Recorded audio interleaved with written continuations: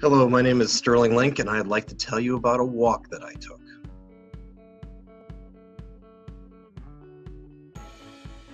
Many of you who are on this channel probably realize I serve in ministry, and as part of that experience, we get to go to school. A candidate for ordination in the Lutheran Church, and they ask us to go and take 4 or 5 years, or maybe even a little longer, to go and get some theological education and education about leading communities, Christian communities, and leading in the church. And so I'm actually sort of near the end of that process, and I'm taking this capstone course about God and the theology of God's mission in the world and what God is up to. And there's a sort of a premise to this, is that God is not sitting inside a church building only. God is at work doing things, making things happen out in the world. And before we can talk about our mission as a church, or even our mission as individuals, we probably want to think about and talk about God first. And so I went for a little bit of a walk.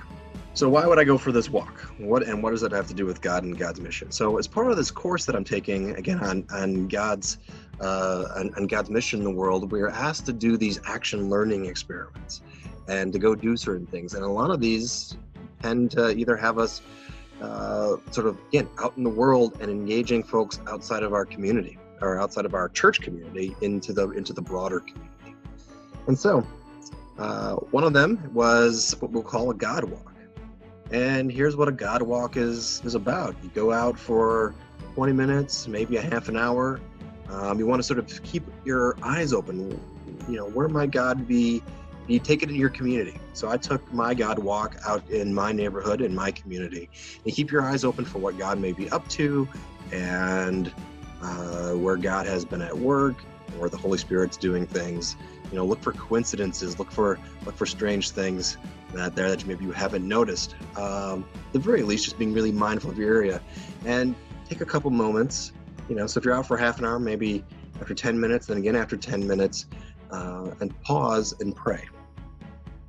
And then if you really, really, really want bonus points, if you encounter anybody out there while you're on your God walk, maybe check up a conversation with them and see if there's anything that they want to have prayed for. And it can be a really interesting experience. I think that's sort of the challenge. I think it gets a little more challenging in this time with COVID-19 and all that, and we're supposed to be distanced from each other, so it makes it a little bit more challenging. So let me tell you about this walk. I'll do that by showing you this photo here. I'll make it a little bigger here. So this here is a couple, and they were out on a walk right when I started my walk. So this is, I own a condominium on the far east side of Madison. I left my condominium to go for my walk, and I ran into these two. And I tell you, either it was luck, or it was coincidence, or it was the Holy Spirit. I'm guessing, I'm propose that the Holy Spirit is a very likely candidate here. I run into these two. And why is that? Well, as I mentioned, or maybe I didn't mention, I am really near the end of my seminary experience here. I've been doing this for 5 years, and really about to be ordained in the Lutheran Church as a pastor, and hopefully be called to serve in a community. So really actually be called to serve a Christian community and then be ordained. That's how we Lutherans do it. I ran into these two. And why are these two important, these two super important and really special to me? Well, this couple here are longtime members, and I will also call them ministers, at my first church where I did contextual learning. So seminary isn't just about the books, though the books are really important. It's certainly about your Bible. You read a lot of stuff, but it isn't just about the classroom. My seminary experience has been very contextual. It's been going and working in and alongside and learning from church communities. And these folks are from St. Stephen's Lutheran Church in Monona, Wisconsin, which is pretty near my home. These two are special to me because just about the time when I was sort of getting my first taste of sort of this missiological thinking, right, and thinking about God's mission, I was serving in my first contextual learning site at St. Stephen's. And one of my first tasks, one of my major projects was running a Bible study for a group. And these two were part of that group. The woman who was on there, the wife, the husband's a little bit quieter, actually very quieter, but she was very, very outspoken and very opinionated.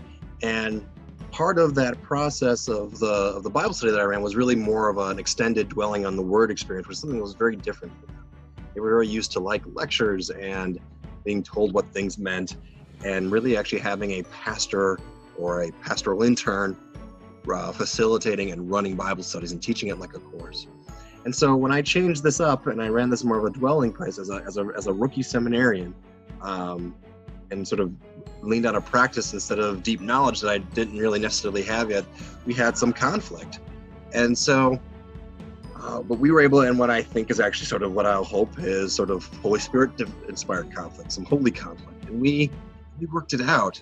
And by the end of this experience, right, it was really clear that this congregation wasn't going to be able to have a paid pastor or pastoral intern be there to facilitate their Bible studies. And so I sort of called her and I sort of had on my heart that she should sort of take over the ministry of that Bible study group and guide it and facilitate it and help organize it. And she was like, no, I can't do that. I can't do that.